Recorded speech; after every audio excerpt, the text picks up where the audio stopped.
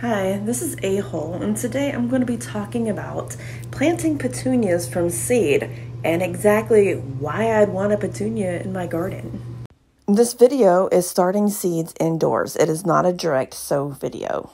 Let's take a look at what I used to start my seed indoors. I'm using a recycled muffin container that I put holes in the bottom of for drainage. The reason I am using this is because it has a lid and it will hold in humidity. Though you do not have to run out and buy muffins to do this project, you can simply use a container with drainage and some plastic wrap with some ventilation holes poked on the top. So right now I'm pre-moistening the soil. I do need to make sure the soil is pre-moistened before I start this evenly and throughout to the bottom. You definitely do not want your soil overly wet, nor do you want dry areas of soil inside your container. So as I moisten the soil with a spray bottle, I do take the chopstick and stir the soil to make sure it is not dry underneath. As you will see here, this soil is dry underneath.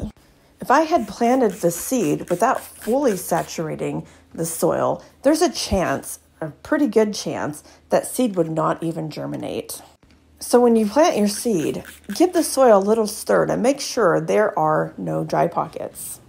So now that the soil is evenly moist, we are going to put some seeds on a white plate. These seeds are super small and you want to be able to see them and you don't want to lose any.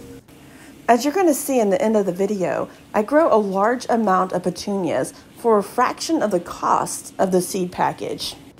And these seeds are really small, and if you have the slightest amount of moisture on your fingertip, the seed will stick to your fingertip and you can just take it from there and place it directly on top of the soil.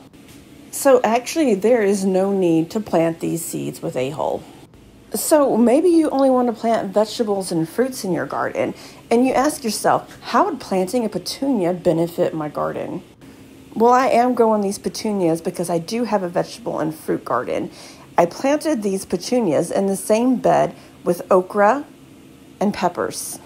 They did get rather large, so I did have to prune them to keep them from shading out the okra and the peppers. Not only will these beautiful flowers attract pollinators, they're also going to repel bad insects, such as your tomato hornworms, your aphids, your leafhoppers, even your squash bugs. Petunias can also be grown in containers, and I absolutely love growing fruits, vegetables, and flowers in containers. Petunias are one of my favorite plants to companion plant with. You can grow petunias in a 12-inch container and then pop some sweet peas in there too. Just be careful upon harvest because petunias are a member of the nightshade family and are not to be eaten. The reason I am planting these in the muffin container once again is for added humidity. And to be honest, I use the same exact method to grow celery. So I forgot to mention, I'm not planting the seeds with a hole, though I do lay the seeds on top of the soil and give them a nice little pat. It's almost safe to say, the smaller the seed, the less deep it goes into the soil. Though, how deep you plant your seed and the variety could definitely play a big role on if your seeds are going to germinate.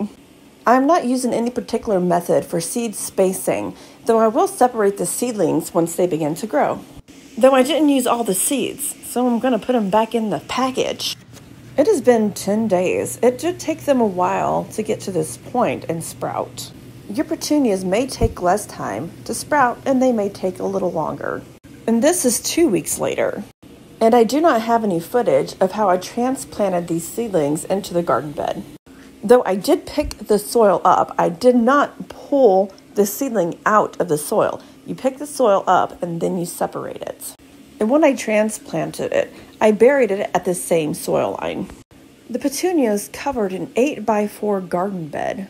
I did space them about 1 foot apart. There's only approximately 8 seedlings in this garden bed. I also planted a petunia plant with my tomatoes and my basil, though I did not see one hornworm in my garden all summer long. You're definitely going to need a lot of sunlight to get these petunias to grow without being leggy. Placing a container such as this directly in the sun can get overheated, so make sure you're keeping an eye on that. You may have to ventilate it as necessary. This is the same exact method I use to sprout celery seeds. Celery seeds can be planted indoors as soon as 14 weeks before your last frost date. Celery is a cold, hardy, cut-and-come-again crop that will bolt in the heat. So if you're going to be planting any of these, get the celery done.